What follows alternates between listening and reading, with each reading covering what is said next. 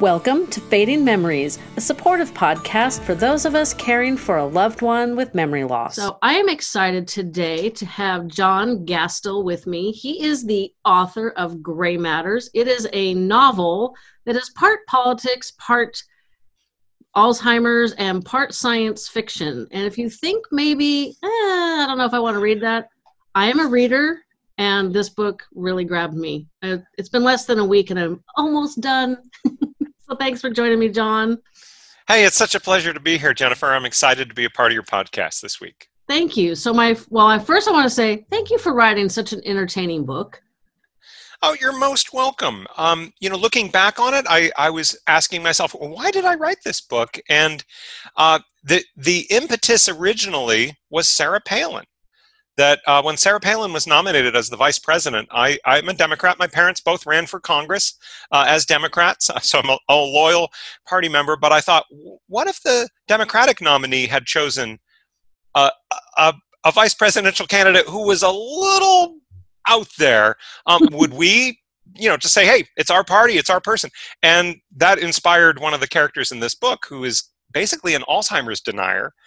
But at a deeper level, it's not really just my response to Sarah Palin. It's actually me processing Alzheimer's and dementia in my own family. Most recently, my father, who passed away a few years ago, but then also my grandmothers both had different forms of dementia. And I think, so it's a chance for me to process that and talk about how people respond to the experience of that disease in their family and in their community. Well, that was my other question, was what prompted you to write the book? And then obviously you have a connection to Alzheimer's. So tell the listeners a little bit about yourself, because I think your background might be a little bit interesting too. It's a strange background. I grew up in San Diego, and I know you're just up Interstate 5 a few hours. And I was raised Quaker by my parents. And so it's not a coincidence I wound up in Pennsylvania at the Penn State University, right in the center of the state, in the Quaker state. But I had a funny upbringing. Our family was a family of arguers, right? My mom wound up serving on the school board. One of my brothers served on a school board.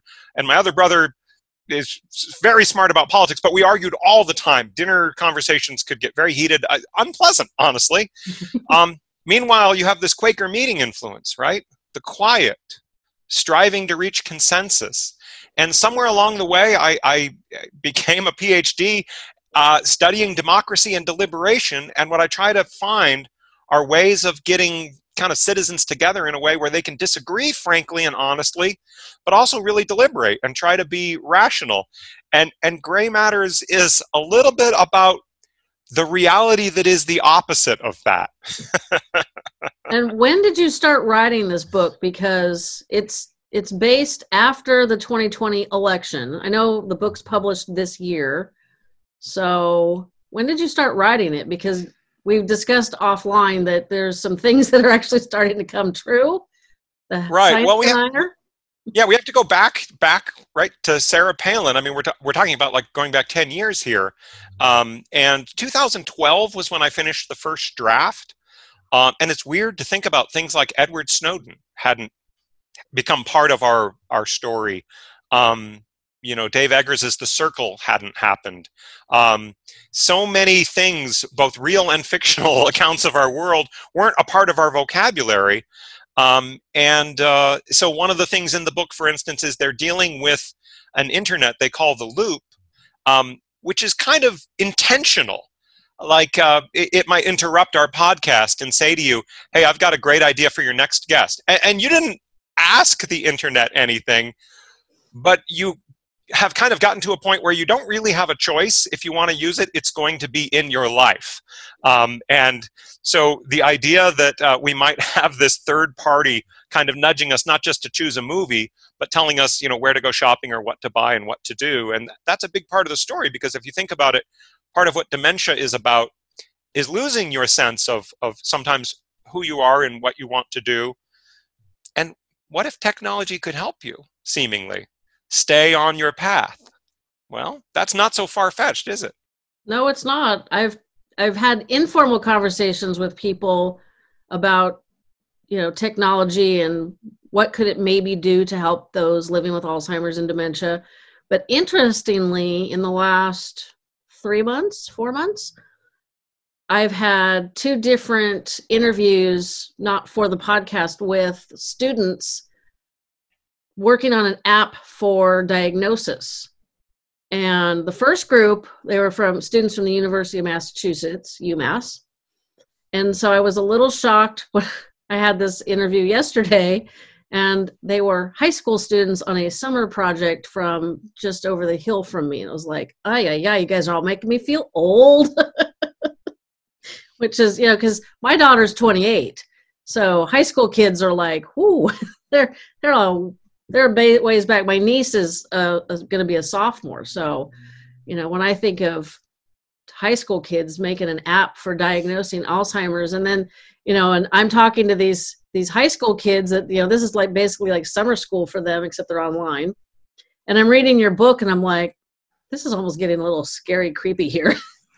Well, I mean, think about it. So the book is partly about a son whose father is starting to lose some of his mental faculties. And the son is a PhD, a big data number cruncher, and he pairs up with some folks who've had some real success in, kind of the cutting edge of high tech. And they say, maybe we can have a technological solution to problems like what your dad is facing. And they're all pretty young, right? They're far removed from the life experience of Barry is the character, who's Barry Sanders, in fact, a coincidental name with the Detroit Lions running back, but not total coincidence since I'm a huge Detroit Lions fan. But, Barry's problems are so distant from them that for his son, it's very personal, but he doesn't necessarily, I don't think he's going to be able to accept what's happening to his father. He wants to intervene. But the others who are intervening, they have distance from it. They can be kind of cynical, right? Joking about it. They can be kind of derogatory. And they see dollar signs, right? They think, oh my God, you scale this thing up. This is crazy, right? And if we could automate it, it would cost us nothing, right? Essentially, just let the loop do it. Maybe that's what this could lead to. But I do think that the idea of high school students making apps for it is sweet. And we really do have a lot of young tech entrepreneurs, but you do worry about the distance between the innovator and the person who's ultimately going to hopefully be benefited by the product. And a good company would be more careful about that than maybe Gray Matters, the company that is the title of the book. Maybe they weren't as careful about that as they could have been. Well, the next time somebody asks me to fill out a survey about my caregiving journey, and then they want to, because they always ask, oh, if you're interested in follow-up, put your phone number in here. I'm like, okay, fine. Maybe I'll ask them if they've been caregivers, or in the case of teenagers, if they are helping their families in caregiving. Because that's obviously a really good point that I didn't catch yesterday. So. Well, I wrote Gray Matters, like I said, partly from the experience of Alzheimer's in my family, but I haven't been the primary caregiver. When I was a child, and both grandmothers had dementia, I was, just kind of understanding a little bit about what was happening. I remember Grandma Frances in particular would call multiple times a day, and the conversations would start to repeat, and there were 4 kids, and so we would kind of rotate the phone. But some of her stories were super compelling. She was actually the elementary school teacher of Ted Williams, the baseball legend. Oh, cool. She would get mad at him for, make him stay after school because he wasn't paying attention. He would just play baseball all the time. Well, that's an amazing story, right? And as a kid, right, a big baseball fan, I wanted to, but what about when I'm hearing it the first 5-6 times? Fine, I had to rehearse it. I have to repeat the story the rest of my life. But the 12th time, the 20th time, I wasn't ready for that, right? So when it hit my dad years later, right now I'm a grown-up, I'm not living in San Diego, it was the rest of my family who was really taking care of him, my mom in particular, and he passed away in our home. I got to have some very sweet memories visiting the last time, and we could share some photos at some point, but I think that may come through in Gray Matters a little bit, because I am like Barry's son, Charlie, who is, in Seattle while his dad's back in Detroit, and is trying to help, but he's kind of distant from him in his life. And he seems a little bit in denial. He's like a for lack of a better term, kind of a traditional male that wants to fix the problem, and he's got this technology background and the smarts to maybe fix the problem, which, as I said, I've got about 50 pages left, and I don't think the problem well, we know the problem didn't get fixed. And then some of the other there were some promising results. There were. And I know you're like, I can tell you just want to tell me what happened. No.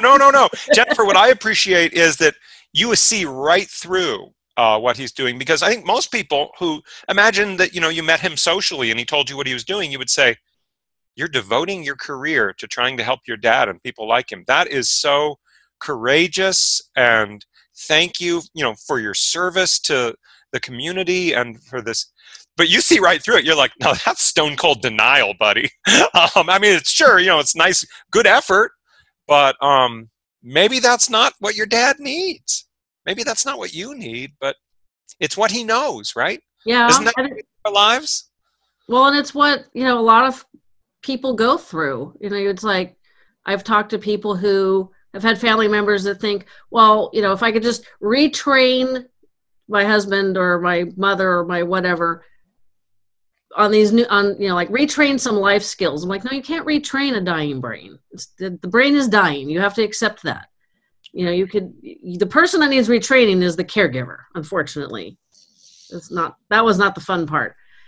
And then I was in a Zoom conference this morning that the Alzheimer's Association put on, and this one gal was retelling the story of a client of hers that spent 3 hours a night trying to retrain her husband how to balance the checkbook. And I thought, oh, geez, that's like all kinds of painful and frustrating, because balancing checkbooks is no fun. I'm not a math person, so I leave that to my husband. He was in banking for 20 years. But it's like, why would you spend 3 hours a day trying to like force somebody to do something? It's like, oh yeah, no. So I've met people who just, they're such nurturing souls. That's their personality. And they do everything to help and care and love. And then there's people like me that are like, well, I'm trying really hard to give you good quality of life, but I got to draw the line here because you're making me insane. And my brain is turning into mush trying to deal with you. So I'm out. So I'll be back in a couple of days.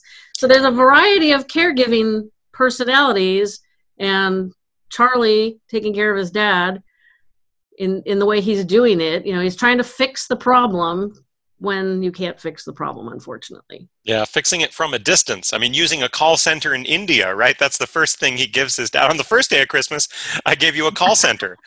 Well, let's take another character in Gray Matters, right? Because it's funny. I really didn't. I mean, to some extent, I've heard authors say this before, that they imagine the characters, that things get in motion, and the story gets away from them, right? It becomes something. And the Sarah Palin inspiration, remember, we do have to saddle the Democratic presidential candidate with a strange running mate, and Mahatma Golden, a Californian, right? You're responsible for this guy, the mayor of Santa Monica in this fictional world. And his best-selling book was Be There Then, about being in touch with your future self, right? And look to the future. And he absolutely does not believe, if you believe him, that Alzheimer's, dementia is a real thing, that it's seniors connecting with future generations in some kind of psychic bridge. And what is that? Is that a gesture of love? Is that a compassion? Is it understanding? It's incredibly popular.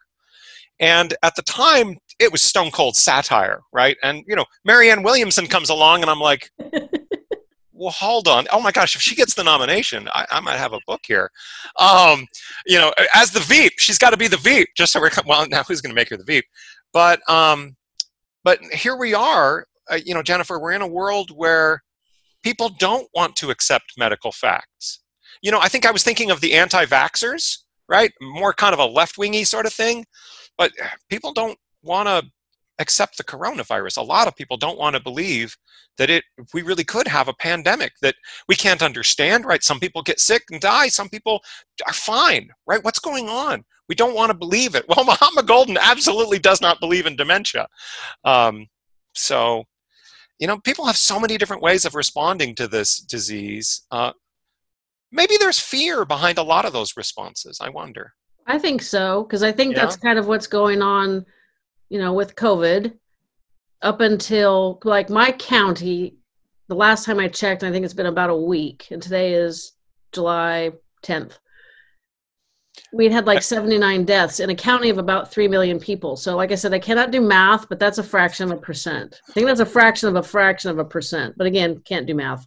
You gotta put some dollar signs in front of it, and then I can do it much better. So we're visiting. We've been social distance gathering with our best friends that live 2 doors down from the house that we abruptly moved out of in January. And their daughter-in-law works at a daycare, and she thought she'd been exposed. She got tested. It was negative, or the person that they thought had it. So, okay, that scare was over. I did not know anybody who had gotten sick. The closest we'd gotten up until about a week and a half ago was my husband does Meals on Wheels delivery, and one of the directors had been exposed, but he hadn't had contact with her. So, kind of like that's a little close, but okay. Well, a week and a half ago, so this was like the 2nd of July, our friends basically said their daughter-in-law was sick and she was getting tested, and they were really, really hoping it was the flu. And I'm like, I have never really wished the flu on somebody. Well, turns out she has COVID, their 10-month-old granddaughter has COVID, and their son has COVID. So it's like, okay, this is very scary. And they're in Virginia. We're here in California, so my friend can't go help. I'm a little shocked she hasn't jumped in the car and driven across country already, because that is her personality. And so it's, for a while it was like, in the very beginning, it was like, I'm going to do what I need to do to be safe so that I can continue to visit with my mom. Well, my mom fixed that.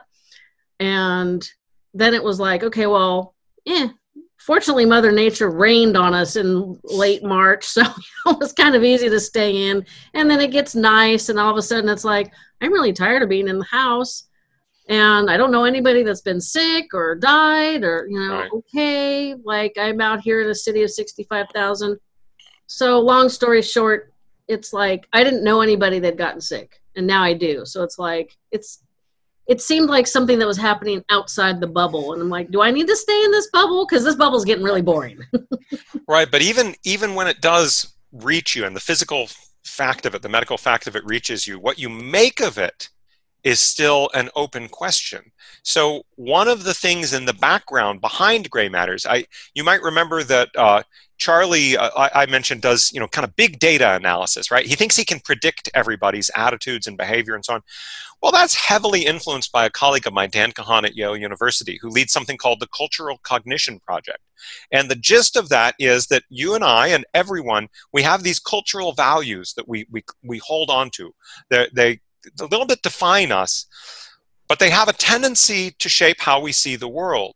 If something has cultural significance to our group, well, then we figure out what we're supposed to believe. Right? I remember I was doing a survey with Dan and Don Brayman colleagues on guns and attitudes towards guns and gun ownership and gun regulation and so on. And I said, what if there's an incident, like a national incident, right in the middle of the survey? And Dan quite prophetically said, won't matter. Right? Those who think guns should be regulated will just say, yep, that's what I think. And those who think we should have, more concealed carry and so on to defend ourselves will say, yep. The fact of the event won't matter, right? People have already decided what they need to believe on this issue. Facts be damned one way or the other, right?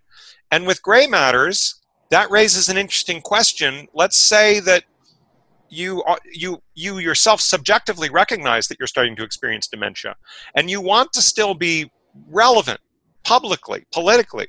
Maybe you hold office, or maybe you're just a voter, right?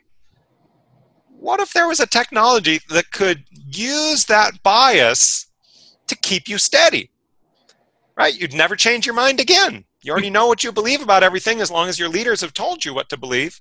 Well, we'll lock that in for you, so no one's going to steer you wrong, right?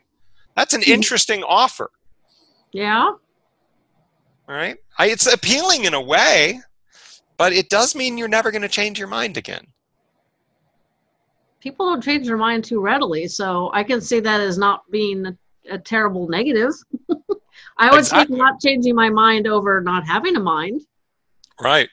Okay, and now let's turn it around a little bit, as you know happens in gray matters. What if you create this assistive technology and you're the son or the daughter of someone who's having trouble, but they refuse to recognize it. They deny it themselves, and they're becoming an inconvenience to you. That sounds What if, familiar. what if there was a technology you could give them, in quotes, that would settle them down? Right? It would Well, now take we're away talking some of their... Go ahead. Well, now we're talking about medical ethics, which I think we're decades behind on talking about as it is. Medicine and Absolutely. technology are not keeping up with each other. Absolutely. But those are the kinds of temptations that Gray Matters raises partly is, again, for weary or busy caregivers, they might view it as something they can do for an elder and also for themselves. Justifications. That is it is very interesting, because I just got to the part of the book that you're kind of referencing, so it's crazy. So you had photographs of your dad that we were going to screen share, which, again, there was another episode where I described what I was seeing, but you're definitely going to want to go to YouTube so you can see them, and we can do that. Well, you actually can enable screen sharing for me. I think it's something that. You'll do on the setting. And while you do that, I'll just give a little background. So my father was a geologist at San Diego State University, and we traveled in Mexico a ton when I was a kid. Y entonces yo hablo español bastante bien, right? You learn some Spanish, you learn the accent, and so I picked that up over the years. And he became interested in more than just the geology of Mexico and Central America more broadly. He became interested in kind of the anthropology and the history of the region. And so later in his life, he started to think creatively about, gosh, I wonder what I've seen and what I could, and we wound up taking a trip to visit. Oh, I still don't have the screen sharing enabled, unfortunately. Okay, hang on 1 second. Look at Mayan ruins throughout Central America, and so that was kind of an exciting experience we got to have together.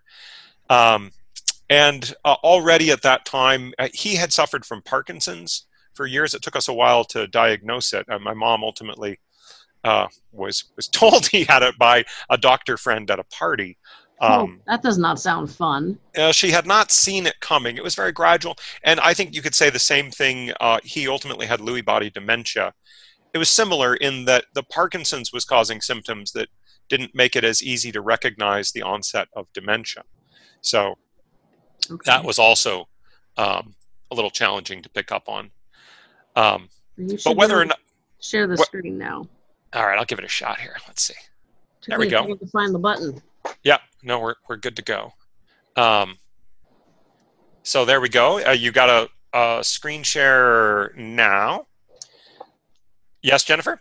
Yes, I do. So Excellent. that is you and your dad in front of a Mayan pyramid, actually, at the base of one. Now, he was not up for climbing them, right? My mom invited me to join on the trip, partly to help take care of Dad. But yeah, climbing pyramids at that point was out of the question. But man, he was a field geologist, which means he's pounding on rocks, not just sitting in a lab. And he loved it. He loved all the stuff he saw. Now, the other photos I wanted to show are from a San Diego Padres baseball game. We had gone to Jack Murphy Stadium, the old stadium, for many a Padres game. Dad was a passionate fan. But when Dad got very sick, at one point I sent him a poem. He was a poet. And the poem basically said, yeah, so I hear you almost died.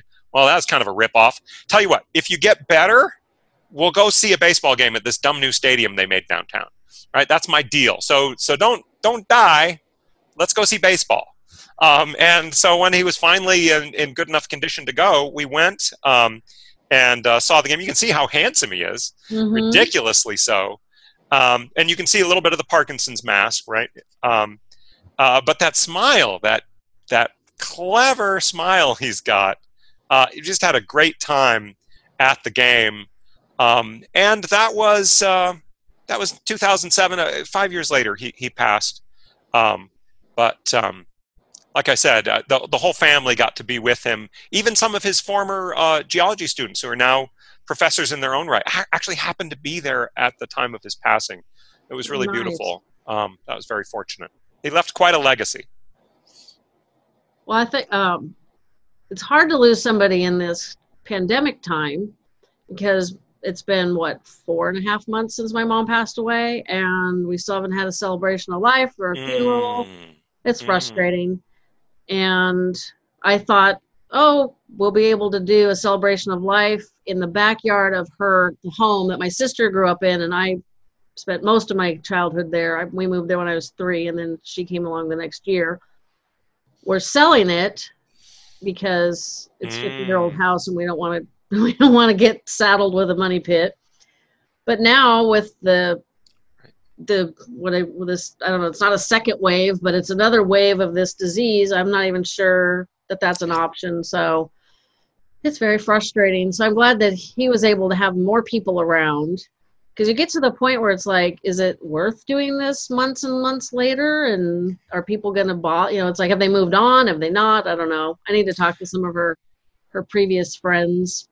Well, as we were discussing before we began our conversation today, we are in what you could call the endless now. And that is so relevant to your situation, because the advice I could have given you a second ago was, well, you know what? You should plan something. Well, plan it for when? Yeah. John, right? A month from now? 2 months from now? Next spring? We don't know. Right? That it makes it so hard. I'm sure, Jennifer, you're creative. You'll come up with something. But it won't be what you would have wanted. Well, I did do a tribute podcast episode to her. It was my daughter telling stories, my husband telling stories, and a friend of hers. And I had intended, well, I did do it. They're separate pieces. I made a video slideshow that was supposed to replace the video on the podcast like we're doing now, because my daughter didn't want to be on camera, and her friend was not super thrilled with that idea. So I'm like, okay, 2/3 of the people don't want to be on the video, so I'll just do this slideshow. Well, the slideshow is like 40 minutes, 45 minutes, and the audio is an hour and a half. So it's like, okay, well, that didn't work.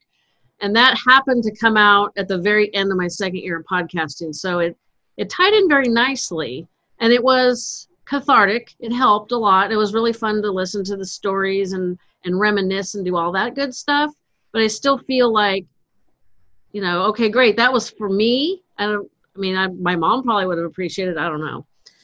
All I can say is she's downstairs in the box, just kind of hanging out, waiting for whatever, so she can go be with my dad in the military cemetery that's not her. So it's just, like, life is just too weird. And I'm a planner. I was one of those 80s kids where they're like, you got to have your short-term goals to get to your long-term goals, to have this massive life success. And the more I planned, the more God laughed and said, yeah, no, you're not going that direction. You're going this direction. So. Well, yeah, you probably remember a plot detail regarding planning in Gray Matters, where Alice is the sort of the main entrepreneur that Charlie works for, and she's actually, she'll send emails to herself in the future, right? That there is literally, web technology that lets you do this and send these out to yourself. I strongly recommend it. It's really interesting to get an email from your past self. But they tell the story of someone who had a planner, right, that had everything planned out. That's just when my daughter's going to get married. Oh, like, who's she going to? Oh, I don't know who she's. But that's when we got the wedding all set. And then, here's my funeral, right? This is not a good season for planners, nope. Right? The world we're in, and the world in Gray Matters, it will do violence to your plans, right? It's just an illusion, but it's such an appealing illusion, right? It's that same illusion that, maybe we know everything we need to know, and we just want to stay on the path, but the world is going to change, right? The Soviet Union is going to collapse, right? The climate is going to change in ways we're having trouble predicting, right? The world is, the physical world, not just the social world, is changing right under our feet. And that's one of the hardest things, I think, for us to face, is that, we're going to have to talk our way through this.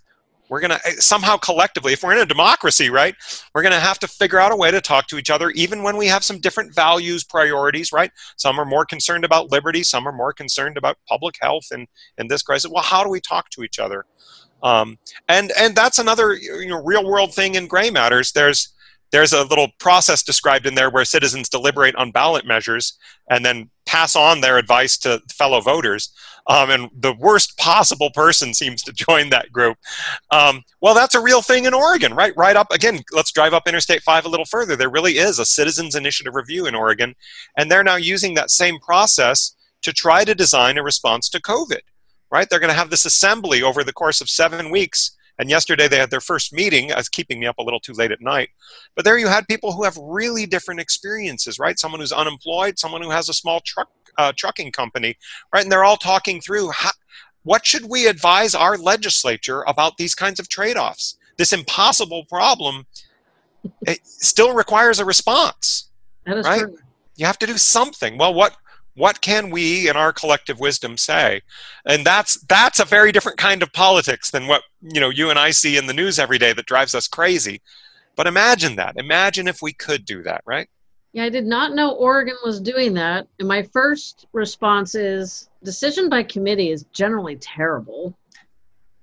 But if you've got people with very different backgrounds, very disparate worldviews that come together and basically have to hammer out something, I mean, it can't be that horrible. So now you're going to keep me up at night dwelling on that one, because I did not realize that was an actual thing. I just thought that was fiction in your book. Yeah, well, I do call it the DIPS in the book, right? The DIPS, the Deliberative Initiative Panel or something. But yeah, no, it's based on an actual thing. I've actually spent the last 10 years of my career. Remember, I'm a professor. This is my debut novel. I've never written fiction before. I'm very excited, Jennifer, that you're having me on, but this is a new thing for me. What I'm used to talking about is research. And I've actually studied that process in Oregon for 10 years with National Science Foundation funding and so on, trying to figure out whether, as you say, the committee failed, right? Would these citizen panels, and there have been plenty of them now since 2010, how do they do? But then the second question is, does anybody read it, right? Because their job, they get to cheat in a way. They don't have to tell you what to do on Initiative 732.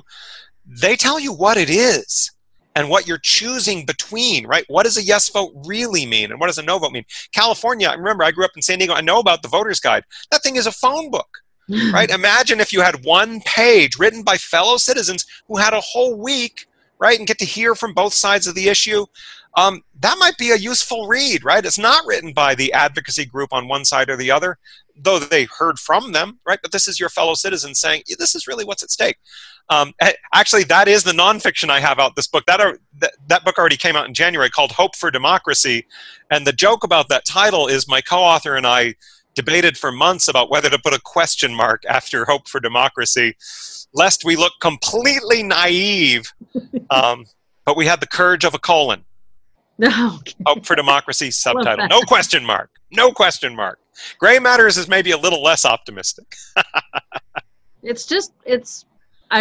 reason I enjoy it is it's an easy read. It's not too, the descriptions of inanimate stuff like scenery, and it's simple enough that you can draw your own picture in your mind. You get a picture of the characters. And I was just telling my husband this last night, and I cannot remember the author's name. It was based in the Midwest, like Minnesota, and he wrote these beautiful books. They were based with animals. I think he was a vet. People will probably know who I'm talking about. I'm terrible with names. So. This isn't All Creatures Great and Small.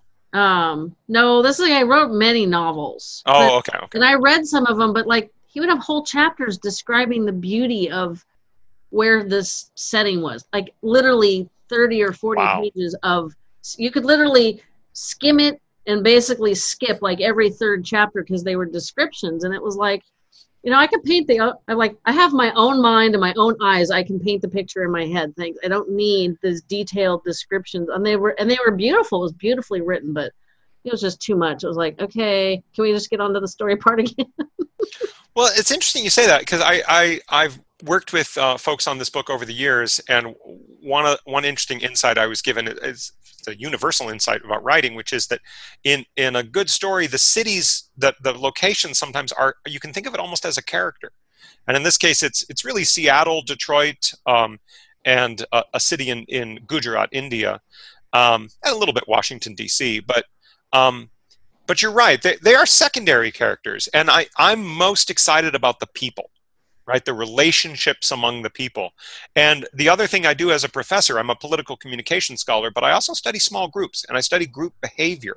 One of my earlier books was about the jury system and what it's like to actually be a juror. How does that affect you in the long run? Believe it or not, we hadn't really looked at whether being a juror changes you as a person. And it turns out it can make you actually a better democratic citizen, just a more engaged, more concerned person in so many ways.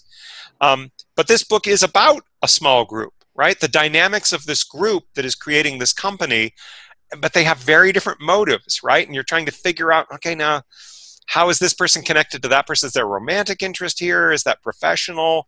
Can he really trust her? Can she really trust him?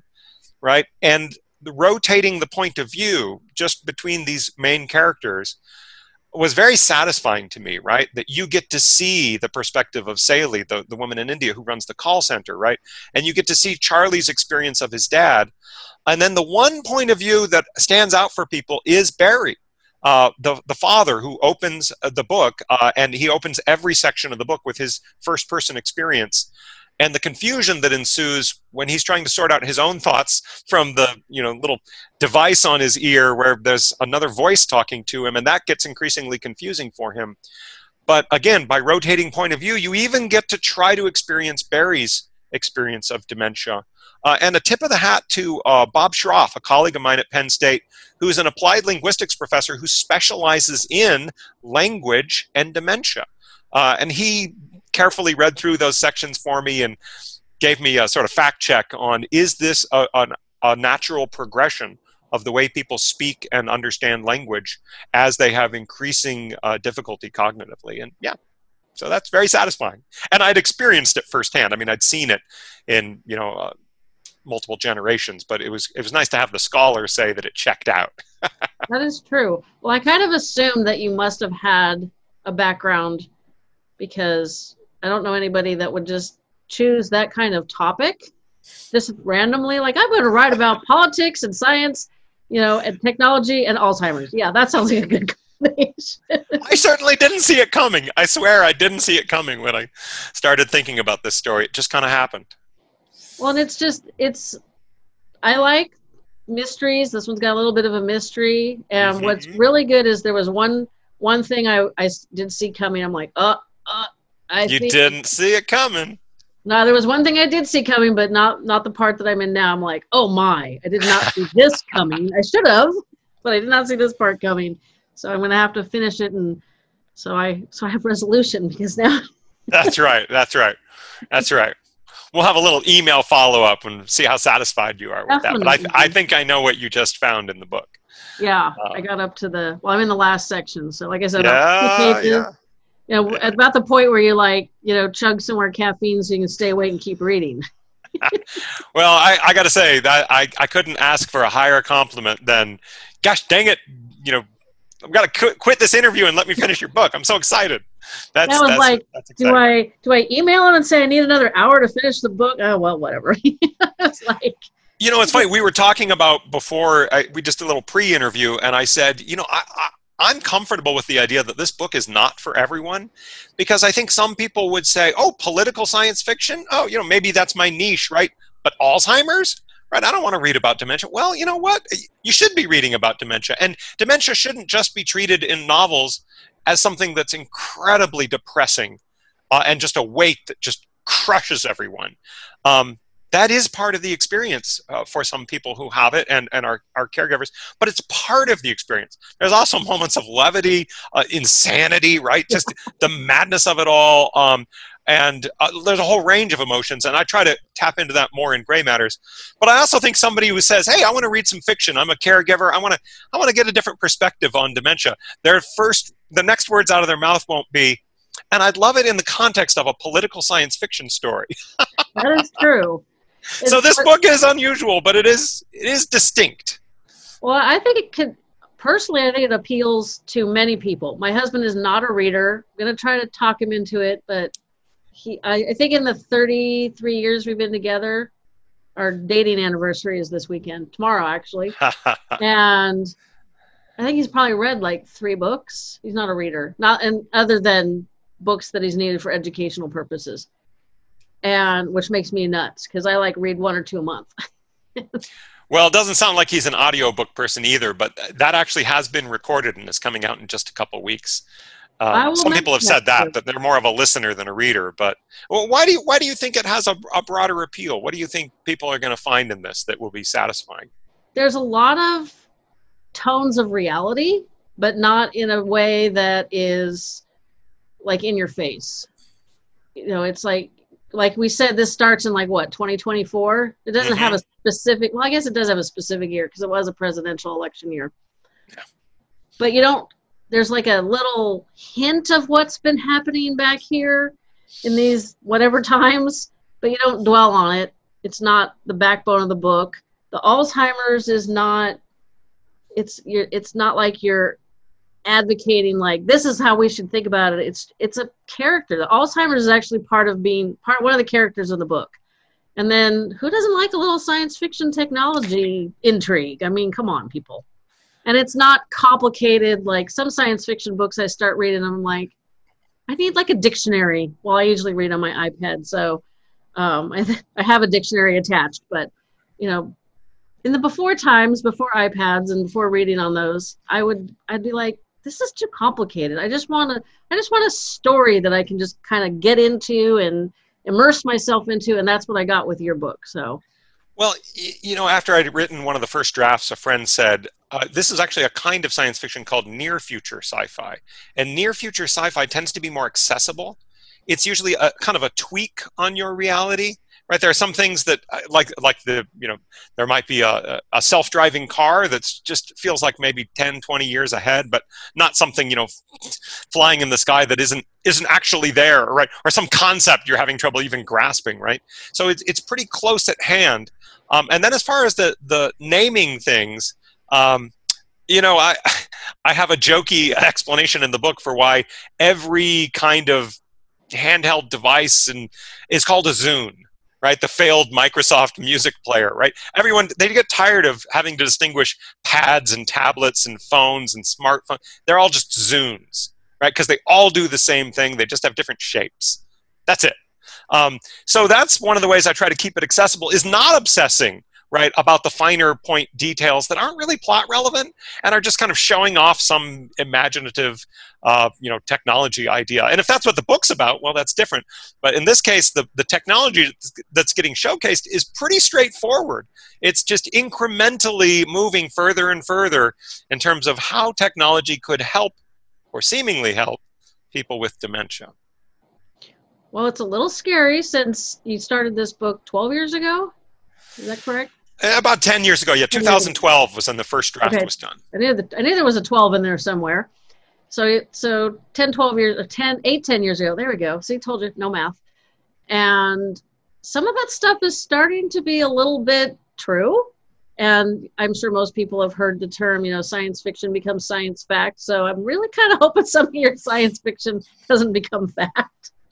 Yeah, no, I do too, none of the major points in the book changed since the first draft. All that I got was the Trump presidency filled in a couple plot holes. There's a medical technology that gets approved by the FDA a little too fast. That actually sounds plausible, right? That was a concern one of the readers had. The FDA will do whatever it wants now. So, I did adapt to the changing reality to address a couple problems, but the technology in the book and the way I understand the internet as this intrusive thing called the loop, that was there in the first draft, and that feels like that's happening. The internet is aggressively asserting itself in our lives in a way that I was anticipating there that I think is only going to get stronger over time. Well, I can see the loop happening. Yeah. And I don't know how. When Dave Eggers' The Circle came out, I was like, oh, that's so close. Thank God I didn't call it The Circle. But it's the same concept. It's all connecting everything. We're all connected, and that's wonderful. Or maybe not. Yeah, maybe. Well, right now it might be, but in the after times it might not be. Whenever those come, You're right? not kidding. 2024? We'll see. You got another book in there hiding in that brain? Sure. Actually, there's another novel actually coming out later this year. I mentioned that I study small groups, and this one is actually about small gaming groups. The pandemic has been a real challenge for people who play games face-to-face, especially people play intense games, things like Dungeons and Dragons and so on. And this book is actually, it will feel kind of nostalgic, right? People used to sit at a table together and play games. And what it's about is how that actually changes people. That experience of dramatizing these things, these fantasy role-playing games, can sometimes be a kind of a way of processing trauma. And it's a literary novel, but with a fantasy element in that you keep seeing the world that their characters are playing in the fantasy world in parallel with the real world. And you start to wonder, are those things connected, or am I just seeing the game playing, or is there something else going on? I won't say anything, but Dungeon Party is the novel that comes out in October. But Gray Matters, this is just coming out this month. This interview is timely. It's just coming out right now. Awesome. Well, it's interesting because my daughter and her fiance are very big gamers. He does play tabletop games in person, or did in the before times. And they do it over Twitch, but they also do all kinds of things. Yeah. Oh, I know. Yeah. I can't keep up with their technology. I keep up with my own. They're digital natives. I'm not. I'm close. But right. Yeah. I'm thinking, because my daughter's got a Bachelor of Fine Arts in video game design, and so a lot of her conversations are based on characters and fictional things. She will love Dungeon Party, and it's partly a conversation about video games versus playing games together face to face. That's a little subplot. I'll have to get it for her birthday, which is in November. Ha! She won't see that coming. No, she probably won't. Especially, it's like, Mom talked to a podcast guest, and this is what. That'll be an interesting conversation. After writing nonfiction for, I don't know, since the early 90s, it is fun to have a couple novels out, but they feel timely, right? I mean, one is in some sense about denying medical facts and, potentially cataclysmic changes to a society, and the other one is almost nostalgic about being face to face with people, and I think that's something people really want. They want to remember that intimacy. Yeah, I'm kind of longing for, my support group to meet in person, my Rotary group to be in person, to ride in our cycle club with somebody other than my husband. It's like, okay, I talk to the dogs, they don't talk back, and my husband, and that's getting very old.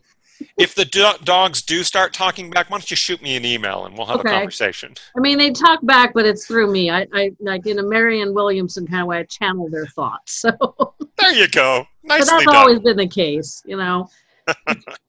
Well, I'm anxious to finish the book. This conversation has revived my poor tired brain. Like I said, before we started recording, I told John that this is my 5th Zoom meeting in less than 24 hours, and so I'm a little tired of seeing people on screens. So it is nice to actually pick up a real book and read it, not on my iPad, no screen involved in that one. So it does make it harder to read in the evening, though. Yeah, you actually have to leave the light on in the bedroom while you're reading. Well, thank you so much for having me on. It's been a real pleasure, and I'm glad you're enjoying the story. And I hope that some of your viewers or listeners will also enjoy it, and it'll give them some perspective on how we try to respond to dementia and Alzheimer's in constructive ways, maybe finding acceptance, but maybe finding that too challenging. I hope folks enjoy it. I think they will. So I highly recommend it. 4 stars, 5 stars on Amazon. And I thank you very much for writing it. Fading Memories is also available wherever you get your favorite podcasts.